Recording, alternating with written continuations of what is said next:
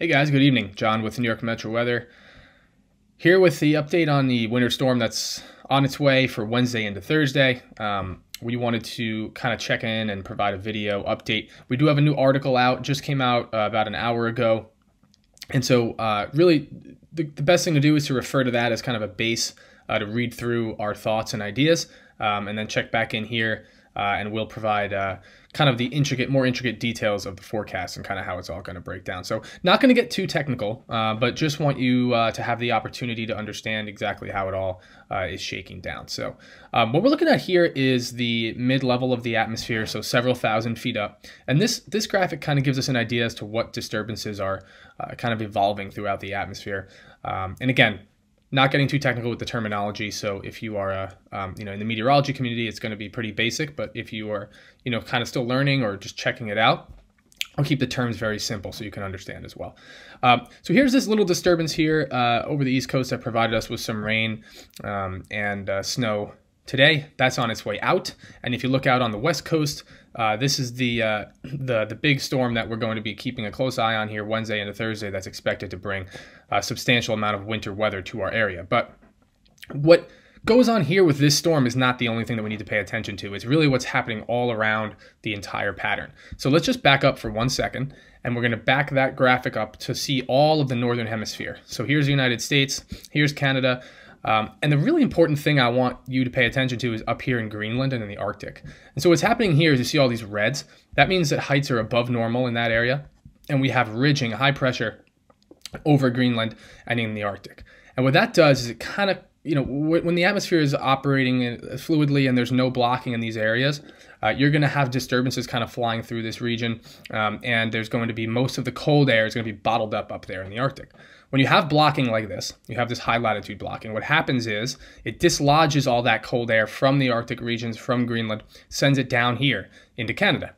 And what's happening here is because of this blocking, we have a disturbance over eastern Canada, another one here over central Canada, and that's taking all the cold air from here and dislodging it down south closer to our area, number one, but also allowing a high pressure system to build into southeast Canada and New England. And that's going to keep cold air very close by while this storm develops. And so it's kind of crazy to think, but what's going on in Greenland right now with the weather pattern is going to lead to a chance for a winter storm for us here Wednesday into Thursday. So this disturbance eventually will traverse from where we left it off before here in the southwest United States all the way now over into the Mississippi Valley on Wednesday. And as it does so, we're going to see an increase in moisture. We're going to see a low pressure system develop along the East Coast right as this disturbance begins to move closer to our area. I mentioned earlier the high pressure because of the blocking up to our north. And here it is. If you look at the ensemble forecast here for Wednesday afternoon, you can see a strong anomalous high pressure here over eastern Canada all the way down into New England, while a low pressure system is forming here in the southeast United States and is going to move northward up the East Coast towards that high pressure. What that high pressure is going to do is going to keep that cold air really locked in place. And because it is so strong, the gradient between the high pressure and this developing storm is going to help enhance the whole entire situation. Going to lead to bands of heavier snow, could lead to stronger winds thanks to that pressure gradient here. And it's going to allow this storm to kind of form here up the East Coast. What's going to be interesting, though, is how far north this storm comes before the high pressure forces it to scoot off to the east. Because if you look at this map, you can see this high pressure is almost like a little bit of a wall. And so any storm that forms up the East Coast, it really can only go so far because of that blocking we mentioned several times. So this storm is going to make a move here towards the New Jersey coast, but eventually is going to have to be shunted off to the east here out to sea. And so the northward extent of the storm is going to be a really critical thing for us to figure out over the next couple of days. And you can see here's where the models have the storm on Thursday morning. Each of these individual L's, low pressure areas, is one specific ensemble in the European model. And so there's 51 of them here. And you can see there is still quite a bit of spread. Some of them are all the way on the coast here, near Ocean City, Maryland, or Atlantic City. Some of them are, way off the coast. This one is the furthest east of all. And when you take a mean or a median of all of these, you get a position, probably about 75 to 100 miles off the coast of New Jersey on Thursday morning. But this is important because if you look at this, you can see the forecast is still pretty uncertain. I mean, if a low pressure tracks in this region, you're going to get a very different scenario than if a low pressure tracks closer to the coast. And it's going to determine where those bands of heavy snow are going to set up. And so our forecast for now takes really a blend of all of these ensembles and fits somewhere right in this region, with a low pressure system coming up, forming near the New Jersey coast, maybe just off the New Jersey coast, and then scooting off to the east as we move into later on Thursday. You can see the storm initially develops here up through the Carolinas, moves northward to a position off the New Jersey coast, and then it can't go any further north. The system goes to the east from there because of that high pressure and that blocking. And that cold air being locked in means this is going to be a significant winter storm for our area. It's just a matter of where these bands are going to set up. So let's look at what the model actually shows. So here's the low pressure system coming up the coast. This is now Wednesday evening. Snow is spreading throughout central and eastern Pennsylvania, into parts of New Jersey, the mid-Atlantic as well. And you can see that beginning to spread northward at a little bit more of a rapid pace here. And there is a coastal front, so we have rain along parts of southern and southeast New Jersey with a warmer air in that area, while the cold air funnels in here. As we move into the overnight period on Thursday, heavier snow moves northward into eastern Pennsylvania and New Jersey, as well as parts of New York City. And then as we move towards, this is valid around 1 and 2 o'clock in the morning on Thursday, we have banding of very, very heavy snow here with a low pressure system that is inland in Maryland. So this specific model run says it's going to come further west. It's going to be inland here in Maryland. And then shift off to the east from there. Notice there's no northward progress from this point. It comes up here and then goes to the east. And so the takeaway here, if you're in the New York City area for this specific model, which is one that we think has a pretty good handle on how things are going to evolve, snow builds into the area Wednesday afternoon and really picks up in intensity Wednesday night and continues very heavily through the early morning hours of Thursday. This is valid 4 o'clock in the morning on Thursday.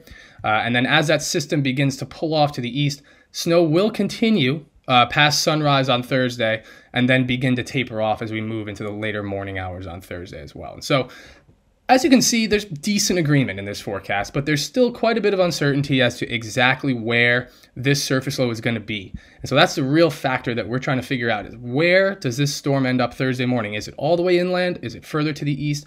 And that's going to help distinguish, is this band going to be right over New York, or is it going to be a little further north into parts of the Hudson Valley? Those are the things that we're going to have to figure out. However, the risk of this storm busting in the sense of this storm not happening, or it going way further inland so that there's rain in New York, is quite low. There's a pretty good synoptic support for this storm delivering, at bare minimum, a significant snowfall to New York City. What we're working on our end is trying to pinpoint exactly where those bands of heavier snow are going to be. And so accordingly, here is our map. Unfortunately, it's gigantic on this image, but it's zoomed in here on New York, I guess. The potential for 12 inches does exist in New York. We have that line right over New York City, expecting right around a foot as of the latest forecast. And that potential obviously expands further to the north and west. This is really the area that we expect over a foot, possibly as much as 18 inches of snow back into this part of central and eastern Pennsylvania. And then the real highlight, I think, of this map is that sharp cutoff. So we mentioned the coastal front and the warmer air, much less snow further south and east in parts of New Jersey. And as we discussed, it's going to be about pinning down where this band is going to be. So is it going to be here? Is it going to be further south over New York? We're going to be working on that over the next couple of days. But stage is set, significant winter storm on the way from Wednesday into Thursday. Most important thing to keep in mind is that it looks like the heavy snow will be overnight from Wednesday night into Thursday morning. Travel will be very difficult during this time. If you are working an overnight, planning to travel from Wednesday night into Thursday morning, I would make alternate plans, or at least plan for a very significant delay, because very heavy snowfall is likely. And strong winds are also expected. So expect gusts of 35, 45 miles an hour.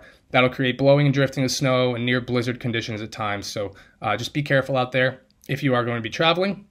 And then also expect or prepare for the possibility of isolated to scattered power outages. Anytime you get heavy snow and strong winds, we do see those isolated power outages pop up. So you'll want to have a plan, have a flashlight, have some essentials just in case, because you do not want to be without power in the freezing cold and snow and not be prepared for that. So might seem a little silly to prepare for it, but it's always better to be safe than sorry. So we will have updates coming later tonight with the latest model data. And again, on Thursday, we're going to open up another Q&A, and we're going to answer your questions live on Tuesday. We're going to answer your questions live on Tuesday and kind of get everyone through towards the storm with the latest data and the latest information as we get it. So for now, have a great Monday evening.